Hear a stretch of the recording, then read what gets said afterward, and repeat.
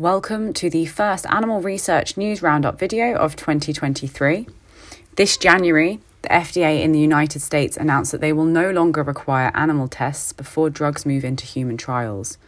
This replaces the 1938 provision that potential drugs be tested for safety and efficacy in animals.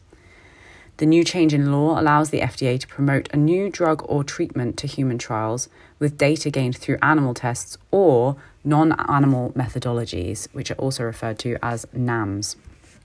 Whilst the FDA policy change signals a willingness to embrace non-animal testing methods, it is unlikely that it will cause any major reduction in the number of animals used in biomedical testing.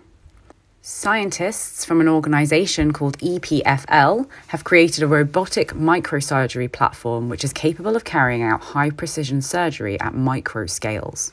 The new platform will allow for the dissection of very small areas that are difficult to operate on by hand and will be used to understand how vertebrate animals form during embryonic development. The scientists at EPFL have tested the platform's capabilities by using it to study body axis elongation in the zebrafish embryo. In addition to studying embryo development, the new tool will allow for more precise tissue engineering and could even be used to create miniature artificial organs. Next up, two research teams simultaneously reversed signs of aging in mice using the same proteins. In 2012, a Nobel Prize was awarded to the biologist Shinya Yamanaka for the discovery of a protein cocktail capable of reprogramming adult cells into versatile stem cells. A decade later, two separate studies claim that these proteins can reverse aging for whole organisms, possibly even humans. The first study from a team at Harvard Medical School set out to test the information theory of aging, which suggests that human and animals age because of a cumulative loss of epigenetic marks, the changes to DNA that alter gene expression. The team claims that the DNA repair mechanisms of cells degrade throughout our lifetime, becoming less and less effective over time. The Harvard team were able to prove their hypothesis by using genetically altered mice to show that health deteriorates following the cutting and repairing of DNA.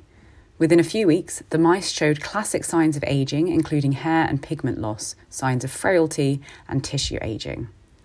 The second study reported on in Science this month also used Yamanaka's protein cocktail to reverse aging in mice.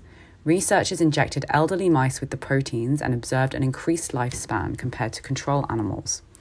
On average, the mice injected with the protein cocktail lived for another 18 weeks, compared to 9 weeks for the control group. Bypassing the blood-brain barrier to deliver drugs to the brain has always been an obstacle for medical science. But thanks to new research from scientists in Switzerland and Germany, we now know that antibodies can be delivered to the brain through a different path entirely, by traversing long fibred nerve cells that stretch from the upper nose to the brain. Past research has identified that certain antibodies can heal the brain after a stroke by limiting the activity of a compound called NogoA that inhibits healing in the brain. However, scientists were struggling to find a way to get the antibodies to the brain due to the impassable brain-blood barrier. Using mice, the Swiss-German team have now shown that it is possible to deliver antibodies to the brain using a nasal spray, and that it improves recovery after a stroke. The new nasal spray method provides a cheap and effective way of delivering antibodies to the brain to heal the damage caused by stroke. That's all from us this month. As always, you can read more about each of these news stories on the UAR website.